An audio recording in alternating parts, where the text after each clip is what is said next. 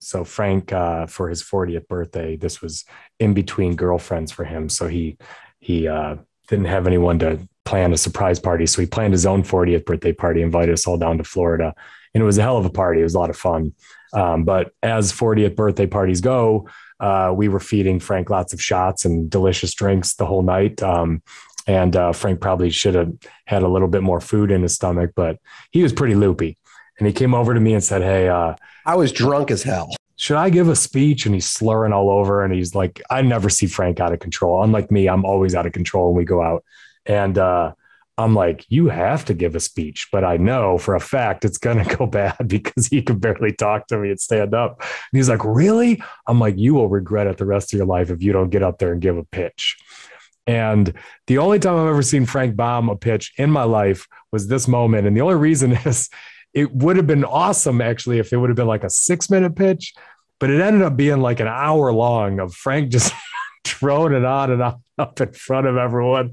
And it's still one of the highlights of my entire life that I was able to persuade Frank to get up there and give a pitch against his better thinking, even in a drunken stupor. But the whole reason the pitch wasn't good was because it was too long. It wasn't that the material wasn't great. It was actually really good material. It was just too long.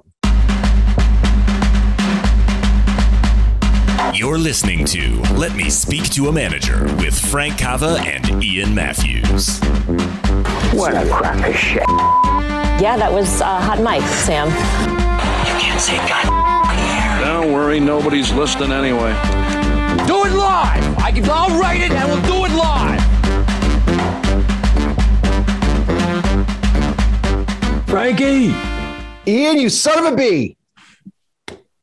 Why didn't you cuss at me today? You turned over a new leaf? You've been going to church? No, I think you're still an asshole. But in case we ever use this as a marketing video or something to actually teach people, I figured I'd leave cursing out. I was thinking ahead, but you are yourself and your normal nature, and you deserve to be cursed at. So I'm glad that you see bitch as a curse word, but not asshole. So I think that's important for our folks to see. I was going to leave it out, but...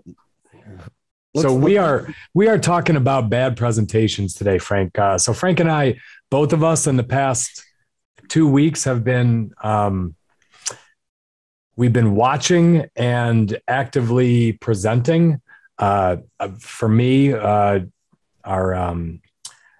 technology startup, we were one of 20 finalists for TechCrunch Disrupt, which is a pitch competition. So we spent the better part of a month putting together a persuasive presentation, and Frank was at his mastermind, which he goes to quarterly. So the way a mastermind set up, Frank, maybe say how many different pitches you see in a week for a mastermind. So over the course of the week, we see each individual facilitator will see up to 20 presentations, most of which are done in like 7 minutes or less. And it shows because they're just not great and not well thought through. But then we have Tuesday day where there's 3 main presentations. Now, these are 75-minute presentations. I gave a 75-minute presentation. It took more than 50 hours to build a 75-minute presentation, just to put that in perspective for you.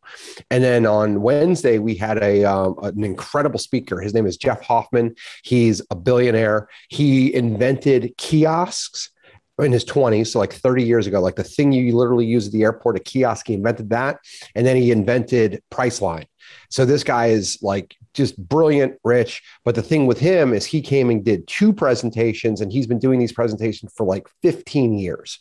He's the best speaker I've ever seen publicly. 2 best presentations I've ever seen. And this guy had these things honed in. And Ian, you'd be thrilled. He did not read from one slide. Yeah. He didn't have he had no words. I think we're going to get to that too. Someone who's done that is a little bit like a stand-up comedian. They start in the smallest clubs they can. They practice their lines and they get their timing down so well over time that they know exactly what jokes are going to hit, what questions will be asked from the audience, because they've rehearsed so much, which is a big reason why people struggle to get comfortable, is because they don't practice it enough. It's a completely different thing when you gave the same pitch or the same presentation over and over. And I present in front of an audience of 200 to 400 people roughly 2 times a year. And it's always the first time I've given the presentation. It's hard. It takes forever to build it. You don't know what's going to work. You don't know it isn't. You can't stress test it. You can't audience test it. And professional speakers, like if you get to the point where you get to become a professional speaker, it's incredible because you know how to play the audience. So we're going to talk today about all the reasons why your presentation sucks. And we're going to really kind of dive into all of the presentations, public speaking pitches we've seen that we just felt like fell flat, the things that drive us nuts when we're in the audience. I'm going to start by saying one of the worst presentations I ever saw. So this was nearly 20 years ago. This was when I was at GE. I was a new manager, and we had a big divide between sales and operations at the time. And we had this new senior vice president who came in, and he came up through operations. And he was known to just be a jerk to the sales team. But the problem was he was trying to act like, hey, we need to be one team. I think the name of this, they had a theme for this whole 3-day annual meeting was better together, one team, all these themes, posters, signs, all the bullshit you get in corporate. So he leads and he's dry as hell. So I could almost deconstruct his entire presentation because it was awful. So he does the keynote to kick off this week. And he starts by saying, 2001 was a tale of two cities. Operationally, we were fantastic. On the sales front, we missed by 12%. So he leads by crushing the sales force and making it seem like operations was great. When really our view in the sales department, we'd have sold a lot more if we weren't screwing up so many of our deals. But he immediately lost half the room. Like it became almost like when you see a president get up and half of Congress stands up and claps when he says something and the other just sits there looking mean. That's literally what happened, but he was dry. He read from his slides for 30 minutes. He didn't really know his material because he had to keep going back to it, didn't connect with anyone in the audience, and he was awkward. And it set the tone for a week of meetings that ended up being really lousy, all because this guy, in my opinion, didn't spend enough time knowing the audience, caring about connecting the audience, and thinking through all of the items in a good, persuasive pitch. The other thing he didn't do a good job at is he might not be a public speaker. He put himself on stage and he was a terrible public speaker. He should have picked somebody else. I was at a presentation. City of Richmond put it on. I don't know if it's the worst I've ever seen, but it was the one where I knew the meeting was not going to be productive. They went on stage and they were working on something on affordable housing. And the first thing the person talked about is he turned it into a race discussion. And it just ended, it put this incredible heaviness over the meeting. And everybody was guarded and nobody felt like they could speak freely anymore. And you could just feel the air was let out of the room because we were here to solve a problem. And another problem that's certainly relevant or certainly is a problem was brought up, but it wasn't the problem we were coming to solve. And what it did is it took everybody's enthusiasm to a place of, I don't know if I can actually help any of this, and I'm defensive. So you neutralize the entire meeting with leading with this. So knowing the audience is big. Understanding what you want to achieve is huge. Like one of the things that Ian and I talked about in prepping for this is knowing where you want to end is big. The other thing is we built an agenda. We were getting ready to hit record and we scrapped it. And the reason we scrapped it is we're it isn't us. And we changed the tune to what we're going to talk about and how your presentation sucks because it's more on brand with us. It fits us. When I give good presentations, they fit me. I know my audience. It fits who I am. It's in my vernacular. It's in my area of strength, in my area of understanding, and I deliver a great presentation. If I get away from that, or if I see people who get away from it, those are when the presentations typically suck. So let's get right into these. Number one reason your presentation sucks. You are not comfortable. And the reason why this is very important, in my opinion, if you've ever seen someone up on a stage, up in front of a group that is clearly not comfortable, either with their material or presenting in general or with the audience. If you're not comfortable, I can't be comfortable. If I feel like you are so uncomfortable up there, I feel uncomfortable for you. And when you make me feel uncomfortable, I just want you to get off stage. I can't wait for it to end. I'm not looking forward to the next thing you say. I start by feeling bad for you, but by the end of it, I'm just irritated that you're still up there making me feel uncomfortable. And I think there's a lot of reasons why people can't get themselves comfortable. I think this is normal. This isn't picking on people like this, but the truth is, if you can't get comfortable getting up there, your audience is not going to like it no matter what. And you have to come to grips with that, of figuring out ways that you can make yourself comfortable going up in front of a group of people. You referenced something a minute ago about stand-up comedians, right? And one of my all-time favorite stand-up comedians is George Carlin. And I never got to see him live in a club, but I've seen him 100 times on television. I listened to him on albums. He's awesome. One of my friends told me the funniest story. Lee was in DC. George Carlin was out. George Carlin walked out in front of the audience. Everyone clapped. He had a huge book. He walked out with 2 stools. He sat down on one of the stools. He set this huge book on the other stool. And he looked at the audience and said, I'm going to read jokes out of this. It's going to be better for everybody. And he just went to it. And my friend said it wasn't like an HBO special. It ultimately became an HBO special. Yeah. But George Carlin was a pro. And what George Carlin knew is he didn't have command of the material yet, and he couldn't deliver it the way he was going to deliver it at the end. He was honest. He told the audience, I'm going to read it out of this because I'm fucking George Carlin and I can, and it's going to be better for you if I do it. So if you are a bad presenter and are forced to present, change the frame so you can succeed. Pull a George Carlin. Read, do what fits you, or get out of it.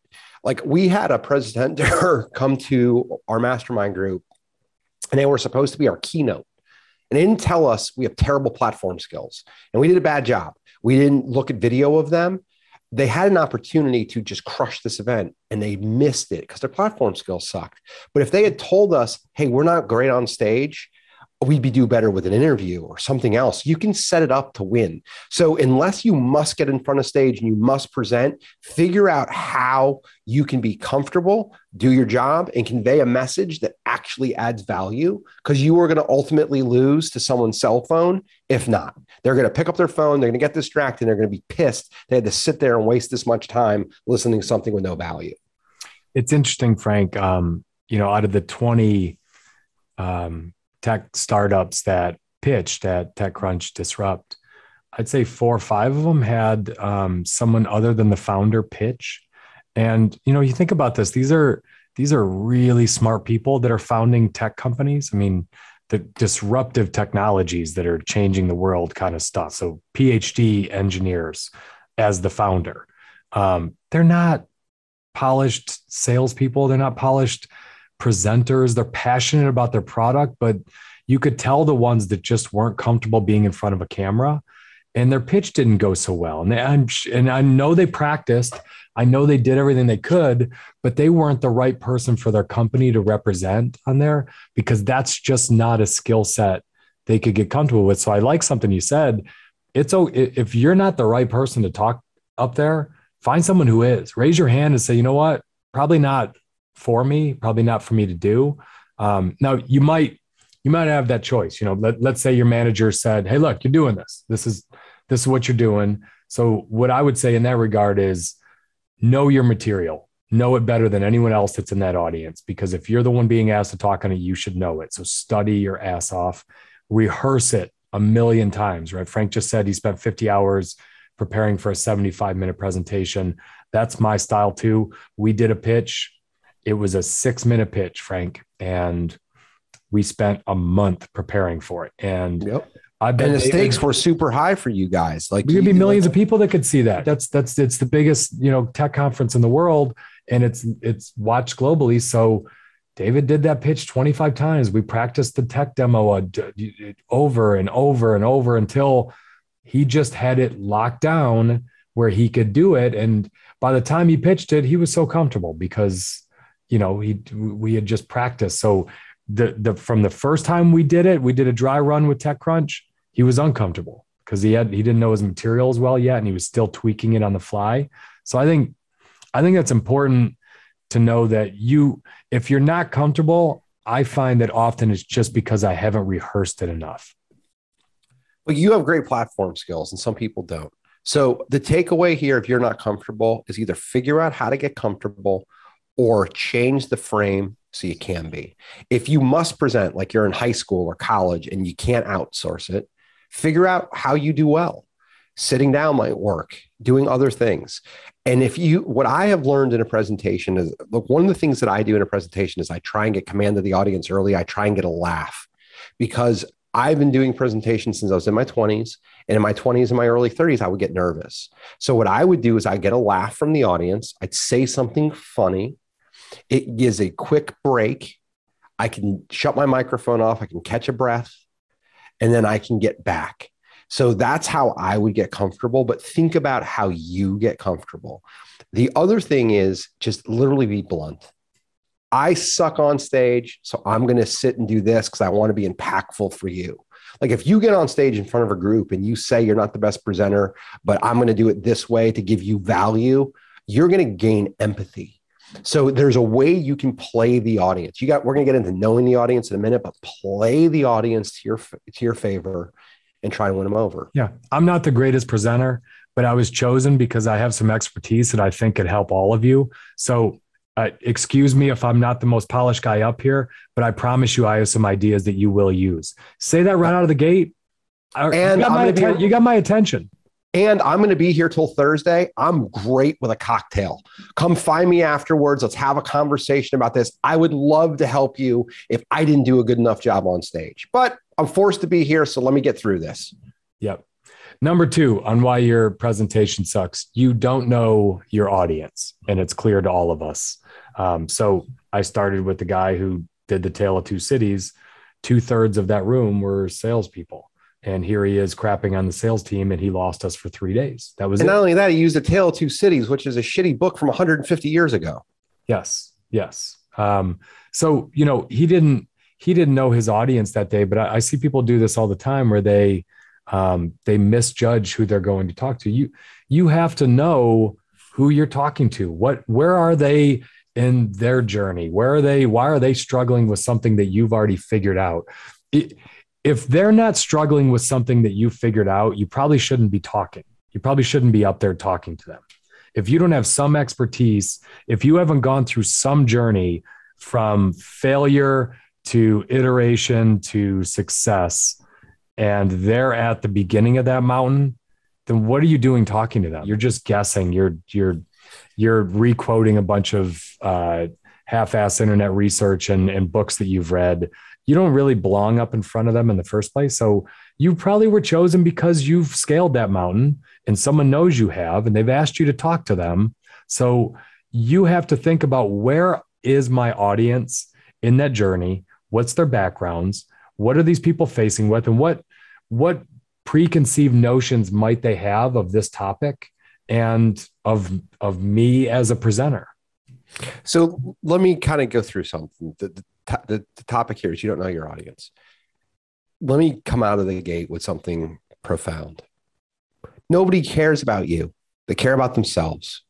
If they're forced to sit in front of you, or even if they're paying to sit in front of you, usually you're pretty good. You've got a track record, but this is probably not who we're talking to here. We're talking to people who have to present in front of a group.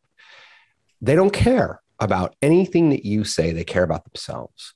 So if you relate it to them, if you talk about what Ian and I are good at, is using stories and topics and funny anecdotes, and we use them to connect a point to the audience. We usually want to talk about either pain or pleasure, and then we drive towards the pain or the pleasure in the story. And the reason that we talk about these things is because we think they're relevant for the mass, for the group that we're talking to. And it's very hard to compel to everyone, but if you can get the majority or the super majority, you get 75, 80% of the room, you're winning. So talk about topics that are consumable, relatable. The people who don't relate, Ian's story, what he talked about, someone who gets on stage and he's just super dry, someone who uses nothing but statistics, someone who, like, you're talking to an artsy crowd and you're using specific stuff. You have to relate the message. Here's where I think we could turn this into something funny. American Express ran an ad for years. Jerry Seinfeld is in front of a British audience and he's giving American jokes. He's talking about baseball and stuff, and he bombs. And it's Jerry Seinfeld. So then he runs around Britain and he's using his American Express card, having all these different experiences. Then he gets back on stage. He's got on completely different clothes. He looks like, a golfer from the 1800s. He's using all these different examples. And then talking about baseball, he's talking about cricket. He's doing all these things, and the audience is laughing because he took it's the same jokes, it's a different context, and he connected. I love it. And I'll do one more example on this, Frank. You saw a number of my presentations that I did when I was with our mortgage company for home building. But one thing, I don't even think I ever told you this. It was like my first month with the company. Like, I had just moved from Chicago, and I saw our president, who I love, but wasn't the greatest presenter, get up in front of the home builder, and they were disgruntled. They didn't like us. Like, they couldn't stand the mortgage company. And what did he do? He got up and talked about how much profit we made the year before and how our margins were growing. So this is a group of people that were pissed off about how shitty our rates were. And they were shitty. They were high. They were overpriced. And here he is bragging about how our margins just keep growing. And all they're thinking is, yeah, of course they're growing. They're growing because you're understaffed. You won't add enough people to support us. Our customers are pissed. He didn't put one slide up there on customer service. And I just sat in the audience thinking, he lost them in the first slide when he talked about how much profit we had. And it was a 20-minute pitch. And when he was done, there was no clapping. There was just a bunch of grumpy faces, people with their arms crossed. And I was like, I'm not doing that. I'm not going to get up in front. He had no idea how much the audience disliked his company. And he went on to prove why in that pitch. And it resonated with me of, damn, you got to know the people you're in front of before you start creating your slides. I was at a conference. Someone got on stage and he talked about the audience. And these were people who paid him. And he went and put basically a price tag on everyone's head. It was unbelievable. And the next 12 months, the cancellation rate was astronomical because the audience was forgotten.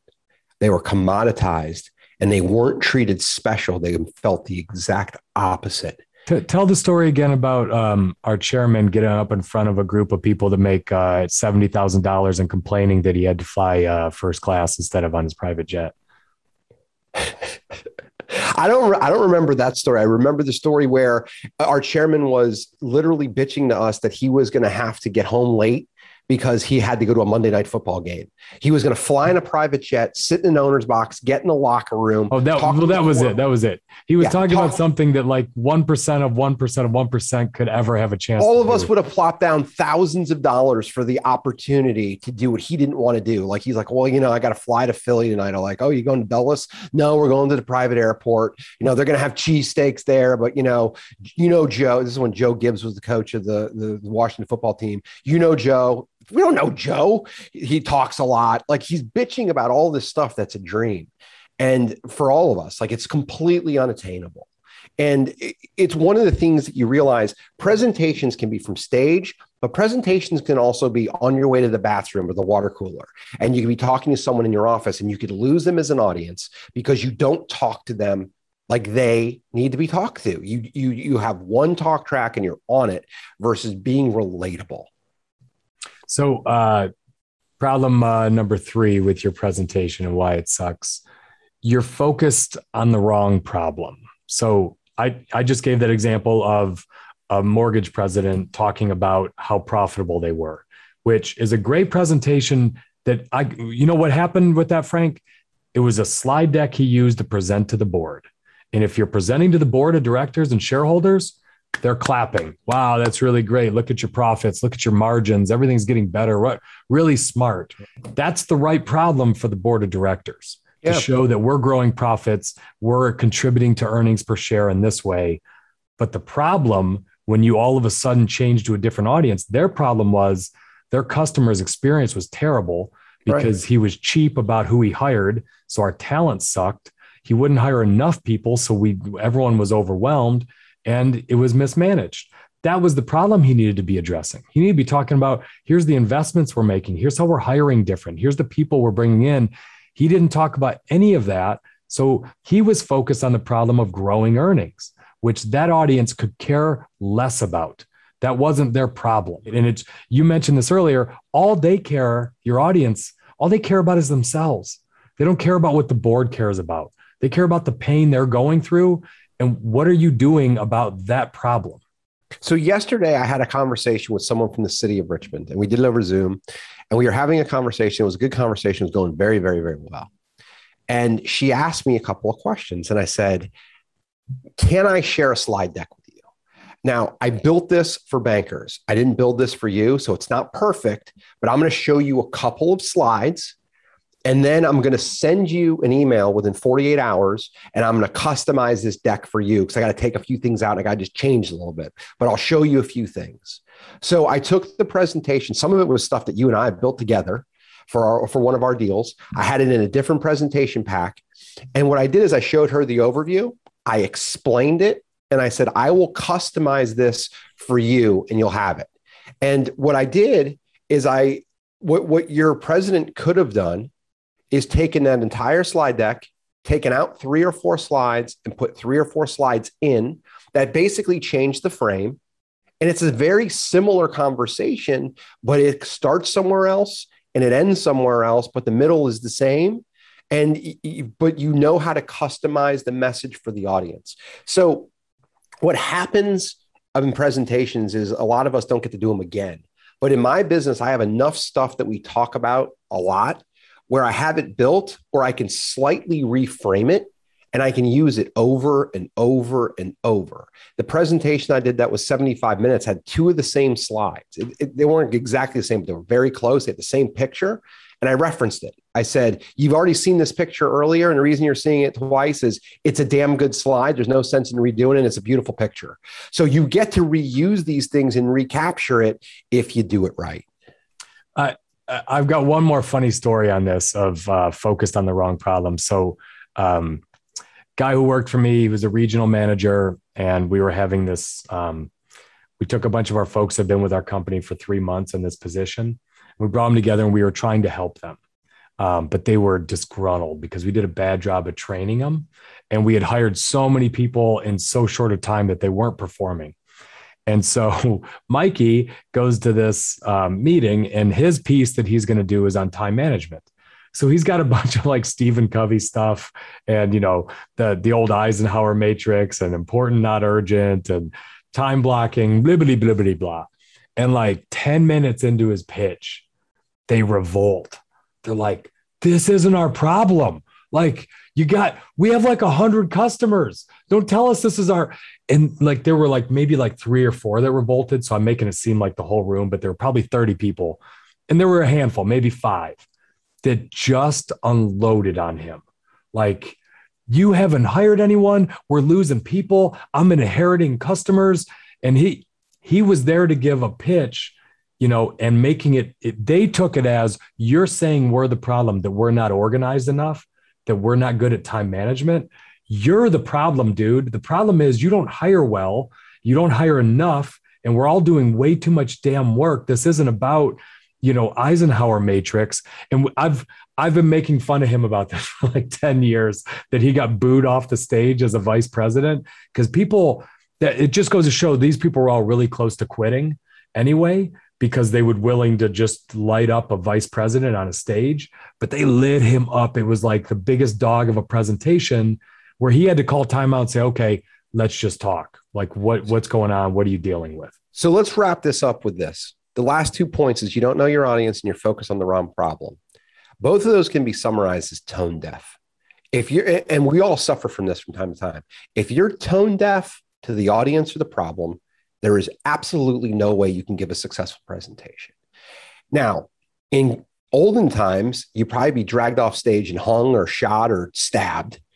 Nowadays, you could lose your job. You could lose your status. You could lose the audience. People could get pissed off and either quit or no longer renew. So there's other ways that this happens, but both of them come down to you aren't properly connecting and being prepared to deliver the right message. Number 4, and this one is particularly galling to me. You read your entire presentation from your slides.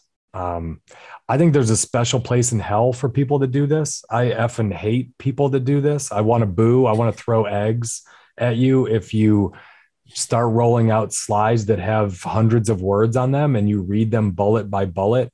There's just nothing lazier or more worthless, in my opinion. And it's even worse when you do it virtually with Zoom, where you're just throwing up like, to me, if that's all your presentation is, email it to us and we'll read it. Write a compelling memo. But you shouldn't have to look at your slides.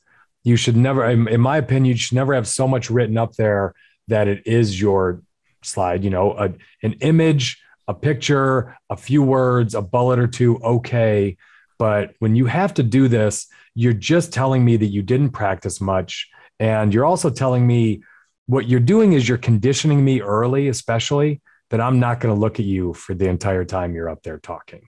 I'm going to just read your slides and take notes off your slides if I find anything in it of interest, which is highly unlikely if that's your style. But if you're not adding any stories or anecdotes, no one will look at you. And I think some people that do this, that's what they want.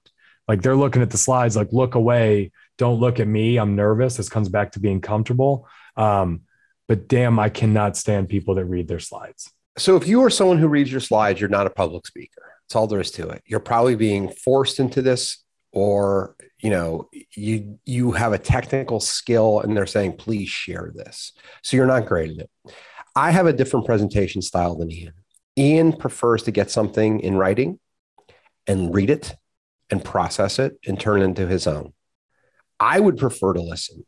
I don't like to read as much as he does. I don't like to do that stuff. I like to see it being done, and I like to have a lot of backup. My presentations have more words on them than Ian's, almost always. I don't read the slide. I have a ton up there, and I hit on a couple of overview points. So the most important thing is you need to be comfortable. And then you need to deliver a message that compels the audience and helps the audience. So you can choose the method that works best for you. Simply reading slides, to me, is not the best use. You shouldn't be presenting in the first place. But if you do your presentation in a way that, hey, it gives you comfort to have these words up there and then you can summarize it, that's fine too. So there's not necessarily, you're probably not going to get paid for that speech, but those are the things that you can focus on to get yourself comfortable and compel the audience. At a minimum, there's no need for you to ever be staring at the slide.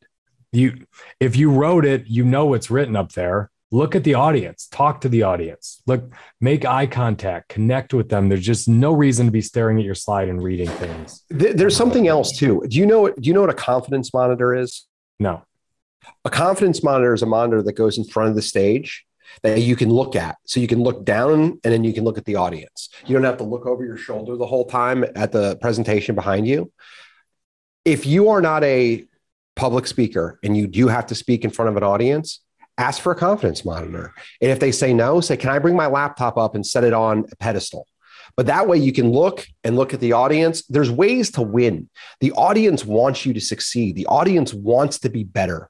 That's the reason they're there. So figure out these little hacks that are so simple that give you an ability to not have to read, tell compelling things, and let people absorb it and kind of interact. Number 5 reason why your presentation likely sucks.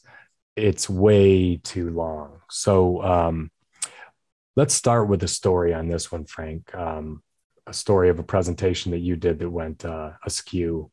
So Frank, for his 40th birthday, this was in between girlfriends for him. So he didn't have anyone to plan a surprise party. So he planned his own 40th birthday party, invited us all down to Florida. And it was a hell of a party. It was a lot of fun. But as 40th birthday parties go, we were feeding Frank lots of shots and delicious drinks the whole night. And Frank probably should have had a little bit more food in his stomach, but he was pretty loopy.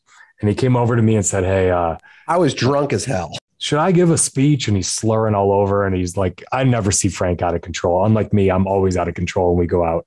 And I'm like, you have to give a speech, but I know for a fact it's going to go bad because he can barely talk to me and stand up. And he's like, really? I'm like, you will regret it the rest of your life if you don't get up there and give a pitch. And the only time I've ever seen Frank bomb a pitch in my life was this moment. And the only reason is it would have been awesome, actually, if it would have been like a 6-minute pitch, but it ended up being like an hour long of Frank just throwing it on and on up in front of everyone. And it's still one of the highlights of my entire life that I was able to persuade Frank to get up there and give a pitch against his better thinking, even in a drunken stupor. But the whole reason the pitch wasn't good was because it was too long. It wasn't that the material wasn't great. It was actually really good material. It was just too long. Yeah, we had to call Nickel in from the bullpen to save me, and he's probably giggling as he listens to this. But it was it's one of the worst. It's one of the things I actually regret. I made an ass of myself, and I learned a valuable lesson not to fucking rely on Ian in these moments. But the point is, brevity is good. It's never a good idea to ask another really drunk guy if you're too drunk to go give a pitch. That's just a bad idea in general. Yeah. Don't ask your biggest meathead friend for advice like this because it's going to backfire on you. Sophomore humor. But the point is, quickly, to the point. Now, what was funny about this is we had an incredible experience. We've talked about it. One of our investors, one of our deals owns a bunch of restaurants, and he's a gracious guy. And he calls Ian up and he's like, I'm flying you and Frankie to Chicago, and we're going to have this incredible night. And we ended up having an incredible night. We had like bottles and bottles of wine. He opened the restaurant just for us. This was during COVID, where it was like really, we had to be very specific. Like we had to be really important, we had to follow a lot of rules. And I was compelled to say something. And although I was a bit long, it took less than 3 minutes to make this speech. And I just said, basically, thank you. Now, I could have said it shorter if I was sober, but I wasn't. But the point was, I learned my lesson from that terrible birthday speech. And I just said, I'm overwhelmed with emotion and want to say thanks. And that's about it. I think the problem, Frank, in most, like in a corporate setting or at a conference, I think the problem that most, I would say the time slot of pitches I ever saw are too long. And most things I've ever done are too long. And that's because the meeting organizer is dying for content. They charged you $1,000 to get in the door, or they're trying to run an all-day corporate meeting. And so they say, hey, Ian, you have an hour in our meeting agenda, because they're trying to just fill it up. That's just the way it works. My first builder meeting I ever went to, Frank, I had 10 minutes on the agenda. By the time I was done 6-7 years later, I had 45 minutes on the agenda, and they were just trying to fill time. I knew that. And so my presentations went too long, but I was being asked to take time up. So I think part of this, the organizer makes this problem. And I think part of that, you can open up parts of it for Q&A. You can interact more through if you don't have enough material to expand to 45 minutes. Put in an exercise. You can put an exercise in. You can do a couple other things. Different things you can do. Do you know what a TED Talk is, right? Yeah. Okay. So TED Talks are limited in time. There's different lengths, but they're usually about 18 minutes or less. TED Talks started becoming popular in the 2008, 9, 10, you started to hear about them. They've been going on for years. They've been going on for 30 or 40 years, but they finally started to broadcast these and put them over the internet and people could watch them. The best story I ever heard about a TED Talk, and my first experience or exposure to a TED Talk, was Tony Robbins. I was at a Tony Robbins event in 2009, and he talked about this thing he did at a TED Talk. So the TED Talk was 18 minutes. And Tony Robbins walked up on stage and goes, I'm going to really struggle with this 18 minutes. My normal speech is 50 hours and I have 18 minutes.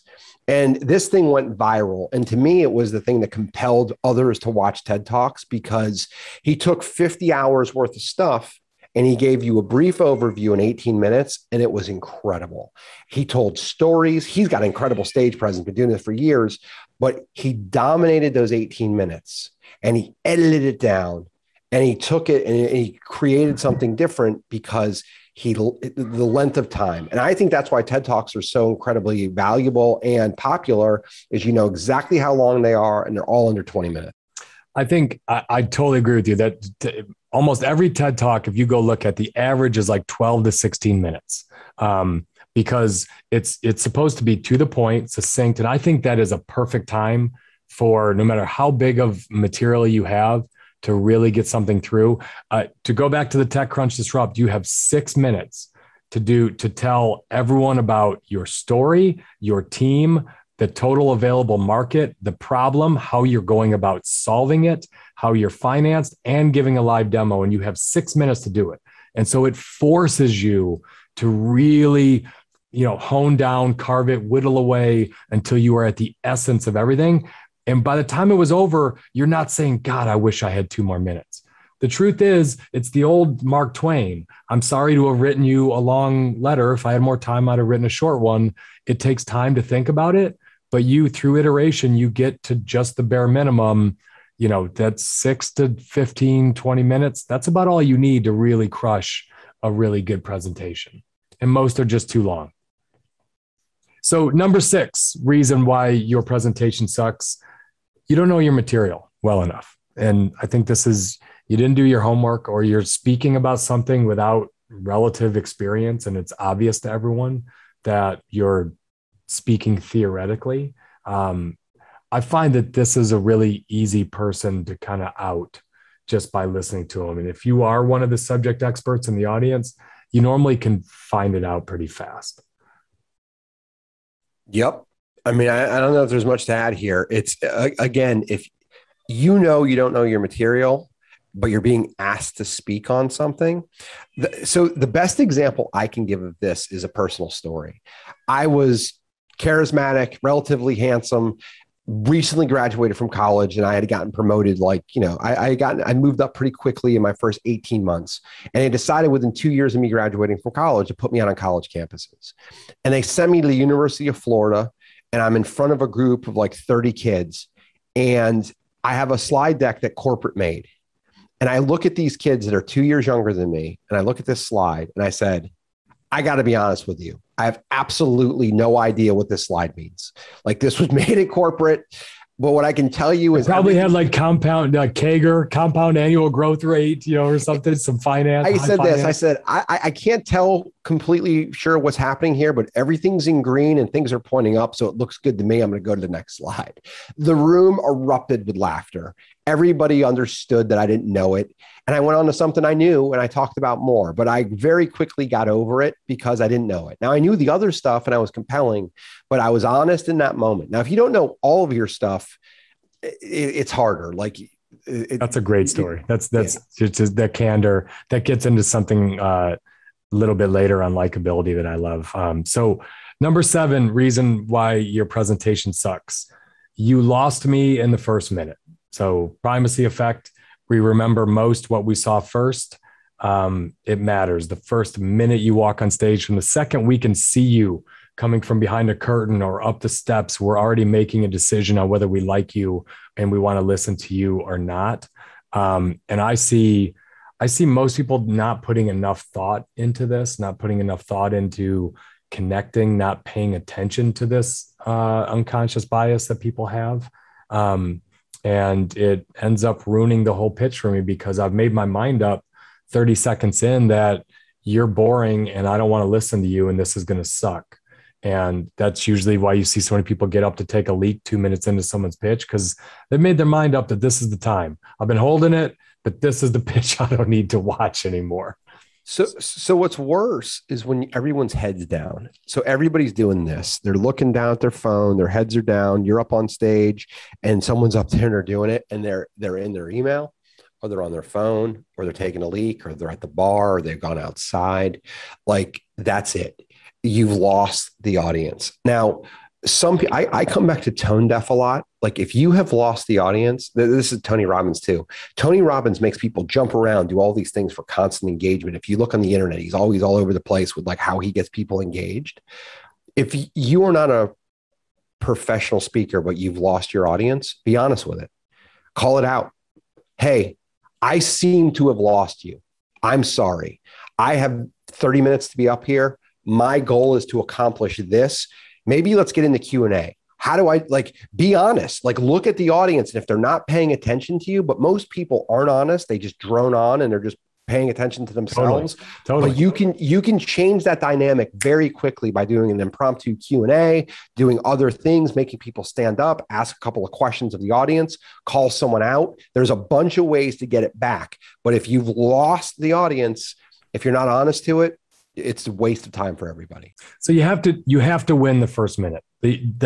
I give so much time in my mind to how I'm going to win the first minute. And Frank and I talked a little bit about this before. So here's some ways you can win the first minute. Start with a story. I love a story. I love someone who comes up and there's no slides and they just start telling a story and you're wondering, where is it going to go? Start with a joke, either about yourself, about the person who introduced you, about the previous speaker's presentation, about the problem the audience is facing. I'm a big fan of the prison yard strategy, which is, if I were to ever go to prison, they always tell you the first thing you should do is go punch the biggest guy. So I usually go crush the highest level vice president in the room. I'll go pick on, someone high up in the room and make a little joke about them. They usually like it. And the audience always loves that. You can start with a question. You can start, Frank's seen people that aren't great presenters that have nice videos. Start with a video that captures the imagination, gets the attention of people. You can do audience participation early. I used to always start my annual meeting with a skit. So we would do a cold open, just like a Saturday Night Live, where I would have 3 or 4 people who worked for me up on a stage with microphones acting out a skit for something that the whole company was going through that was humorous and fun. And it wasn't about me. It was about them. It was about the team. So my job always was to win the first minute, to get your attention and make you think, I'm going to like watching the rest of this. I can't wait to see what's next. This is not the pitch I'm going to the bathroom on. I'm going to wait and I'm going to check this out. That's it. And what will happen is you'll get a reputation of that if you're good at this over time, and it propels you through your career. This was something that Ian talked about a second ago. It used to be 10 minutes and it was up to 50 minutes. I mean, Ian was he was doing, what were we doing? 15 annual meetings by the end. Mm-hmm. Yeah, it's nuts. Doing pretty much everyone's. Yeah. Yeah. You were doing all of them. So you became, a sideshow or a skit that they would plop in. So getting comfortable and winning the first few minutes is critical. But I want to say the following. So I don't remember what award show it was, but Adele was up there on a piano, and she started off bad. And it's Adele, and it's live, and there's millions of people watching.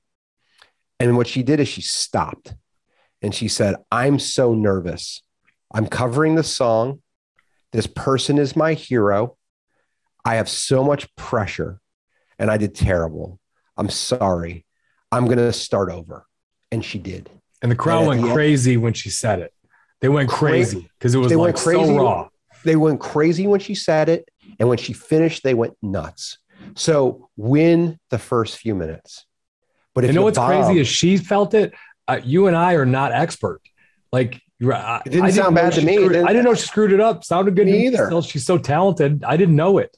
But the point mattered to her. She wanted to nail it. And she owned it, and she said it.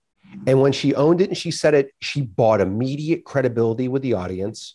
And to me and Ian, it sounded the same, but to her, it was better. And everybody loved it. It's like if you ever listen to, your favorite artist and they say the name of the city, they just throw the name of the city in. Hey, Cleveland, everyone goes nuts. It doesn't take a lot. So what I'm saying here is let's just say you're not a professional speaker. You've been asked. You do it and you screw up. The first 3 minutes don't go the way you want. Apologize. Ask for a reset. Give yourself a chance to breathe. Shut your microphone off for 30 seconds. I need to take a quick drink of water. Do something to reset the frame. 3 wasted minutes is way better than 30 wasted minutes. And the audience will give you incredible grace if you are smart enough to ask for it. I love all that. So Frank, I'm going to use an example that we did together. And I think this is important on this losing in the first minute. So even if you have an organizer of an event or the previous person before you does an incredible introduction for you, and you could be so lucky, like that's very helpful when you have someone who does a very nice introduction that builds you up before you come on. You still have to win the first minute. So Frank invited me to an event, and I was there speaking on leadership, building teams, and he did an unbelievable job. He spent 15 minutes, way longer than I expected him to, just talking about successes I had in my career, getting the audience excited for me to talk. And I didn't need much else than that. It was the audience was primed. He had them excited. Frank's a person they respect, look up to. So when he says, this is a guy I respect and look up to, I didn't need to. But instead, what I did was, even though he did all that for me, I went up there. I made 2 jokes about Frank. I forgot the first one, but the second one was about his skinny jeans. So I did the start with a joke about the most senior person in the room. I picked on him. Then the presentation before me was about legacy and how to sell your company. And I didn't have this ready, but I said, I want to talk about something real quick on that previous presentation, which I thought was awesome. And I told the story about my father-in-law and how he's struggling to sell his business because he hadn't set up an organization. Same problem they went through. And then 3, I told a story self-deprecating about myself. I told my Lionel Richie story, ripping on myself. So I used 3 different things to connect with that audience, even though Frank spent that much time setting me up, because he could set me up all he wanted. And if I blew the first couple of minutes, they'd be like, well, that's why he set him up so much. He's not a good presenter. So one of the things that we train on in sales is buyer's remorse. So buyer's remorse is when you don't properly set the hook and you don't really get at the needs. You don't really get at the problem. And by not really get at the problem, the person then left to their own devices has remorse and they try and cancel. I was on the phone with somebody yesterday on basically convincing him to come work at our company. And he was a yes. And I stopped and I said, look, it sounds to me like you're ready to sign, but I need to dig a little bit deeper. I want to understand this more. When we train salespeople, I tell them they're being lazy. Like, don't be lazy. Do the extra work. Ian had it, but his fundamentals are so strong. He wasn't lazy. He took the extra initiative. He had inertia. He built more of it. Those are the things that you do in sales interactions, in interview interactions, in presentations. The fundamentals are there. So what could have happened is Ian could have just skipped it, went right into it. What Ian did is he took the momentum I gave him and he built on it. And this was a 4-hour presentation. This was like a big presentation. It absolutely served him for the rest of that presentation because he did the foundation right, plus the Q&A. And the next day he was mobbed because he was likable. He got a good intro from me, but then he did something funny against me. Like, he did all the right stuff and it turned into this monumentous event where it didn't have to be that way if he didn't do the steps. So number 8 reason why your presentation sucks: you're just not likable. And likable is almost relatable as well. I think Frank's example with the Seinfeld commercial in London is really great, where he's telling American jokes in London and he wasn't relating to his audience that well. I think it's obvious when someone's trying to be someone they're not. I would always say lean on being yourself. It's being authentic comes through to people. Always be self-deprecating. Make sure that if you have reached a level of success, and you probably have if you're presenting, if someone's asked you to present, you've been successful at something in some field. So if that's the case, make sure they always know that it wasn't always the case. You weren't born successful. There was a time. I think the Just Like Me presenter is the best. I think that's the one that grabs me the most, is the one that says, it's The Rock saying, when I got cut from the Canadian Football League, I had $7 in my pocket. He loves to tell the story. He built a company called $7 Productions. He tells that story all the time because he wants all of his followers to know, I was broke. I was thinking of killing myself. I was depressed. I didn't know where I was going in my life. And I was like 25 when this happened. And, I needed some breaks, but I had to work. He loves to do that. So relate in some way be positive, be uplifting, be all those things. Yes. But relate to the audience that you understand the place they're at in their life. I'm going to say the same thing I've said 3 or 4 times. If you aren't relatable, if you aren't likable, talk about it. Just be honest. I suck on stage. I'm not terribly likable up here. Like, just be honest. It's amazing if you embrace honesty, the grace. That's likable. Someone admitting something like that. I think what you're saying there is be candid, like be honest with what you're going through up there. People will relate to that. Like, yeah, I don't like getting up there either. That's why I'm in the audience. I hope to add value, but I hate being on stage. So I'm going to probably fumble this. I'm going to do my best. I'm going to keep it short. If that's true, that relates to more of the audience than less, because they're in the audience for a reason and not presenting for a reason. That's it. So either learn your audience, know your audience, do all the steps we talked about a second ago, like Ian did in the intro, or own the fact that you don't belong on that stage. I know I don't belong up here. I don't really feel comfortable up here. I'm sorry I'm going to be up here. I'm going to go quick.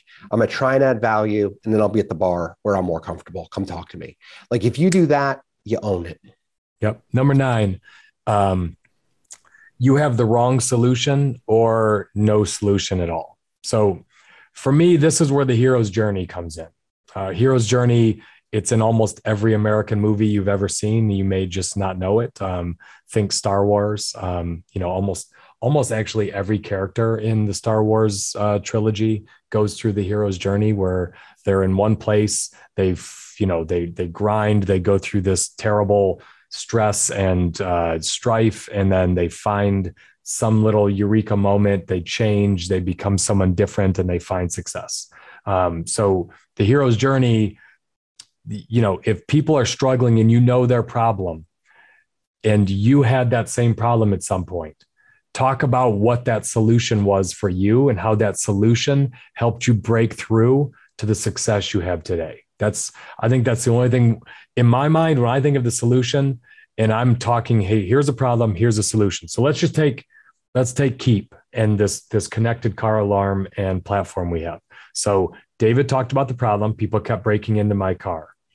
I went to Amazon, I went and Googled, and I found the same old crappy car alarm solutions. Then I invented Keep.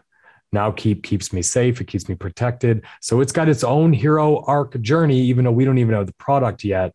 So come up with a solution that actually solves problems of the people in the audience. That's it. And if you're unclear on what the problems of the audience are, if it's not, you're not building a product, ask, hey, there's microphones on either side. What is it about this problem that you want my help with? Like, just being honest and not trying to fake it. Like, I'm not someone who feels comfortable faking it. And I feel the most authentic when I can just be myself and real. And I encourage that of you because audiences react positively. Love it. And number 10, it doesn't matter what you're presenting. If you're a salesperson giving a pitch, if you are an executive trying to motivate and inspire a company to change, all of this is the same. The whole point of a presentation is to convince a group of people to act, to break from the status quo in some way. So number 10 reason why your presentation sucks, you left me with nothing compelling to go act on when I left. And I know this is a big one for Frank, especially at masterminds, because you're speaking to people as an authority figure, as someone who's seen some relative level of success they have not seen. And your whole job to give value, these are paying customers in front of you, is to convince them to go act so that their life changes in a better way. That's it. You either need to give them something compelling to act on, or they need something to remember that compels them. So this is kind of non-tangential, but I'm going to use it anyways. My business was built on postcards. I sent postcards in the mail in the 21st century, and it built my business. And on every postcard, on the front, it was written twice, and on the back, it was 3 times. It was bold and it was underlined. Any guesses what it was? No. A phone number. There was a call to action and a phone number. And it was 5 times on every single postcard. And the reason is I was sending this to you because I wanted you to call me. I never lost sight of the action. The action was I wanted you to call. And it was through a simple, stupid postcard. And it was written 5 times on a 3x5 card. Because you don't need to get too fancy. Stick with it, stay with it. Same thing in a presentation, no matter how small or how big. Understand what the call to action is. What do you want to compel people to? And it's kind of like the eulogy. If you've ever heard the story, if you write your eulogy and you think about what you want people to say about you when you're dead, and you live your life that way, you will get to your eulogy. For me, a presentation starts at the end. What do I want to leave you with? What do I want you to take away? What do I want you to remember? And I work through a thesis statement and through presentation and through story and through engagement to get you to a point where that is what you are. It's absolutely 100% clear what my purpose was. I love it. Something you just said is very compelling. So our TechCrunch pitch, the very last thing that David says at the end, go to keep.tech, our website. We are offering 100 free night devices. It's a $300 value for the first people that sign up on our waiting list. And we'll be doing that on November 1st. That little piece right there, go to our website, sign up, no money, and you could win one of these devices. With an expiration date. An expiration date. So it's a compelling reason to act. And he finished his pitch with that, even though it was a pitch competition. We still were trying to get people to go sign up to follow our wait list. And it's a compelling reason to act. And hopefully we've been compelling enough that it's a good product. If you like what we had to say, go try to win a free one. So for those of you that found value, please like us, thumb this up, follow, subscribe, ask friends. And not only that, if you are afraid to give a presentation, do it. Set a goal, set a date, get in front of people, do it and practice. I'll leave you with this. Warren Buffett, one of the richest people in the history of the world, says the thing that was the most valuable in his life was going to a speaking class where he literally had to learn how to give public speeches in front of an audience. It forced him and compelled him to do this. Now, he did it in the 1950s and late 50s, early 60s. He's lived to 90, so he's had 70 good years to practice. But it is the thing that has changed him from a smart, successful investor to one of the icons in business because he got comfortable in front of a crowd and could deliver a compelling message. I love it. I love it. And if we've changed your life in any way today, go to Apple Podcasts, give us a 5-star review, write some nice comments, and tell as many of your friends about this episode who you know have to get in front of groups on a regular basis because it has just delivered such dynamic value to you. Frank, it's been great hanging out with you. Always a pleasure, brother. See you, dude. See ya.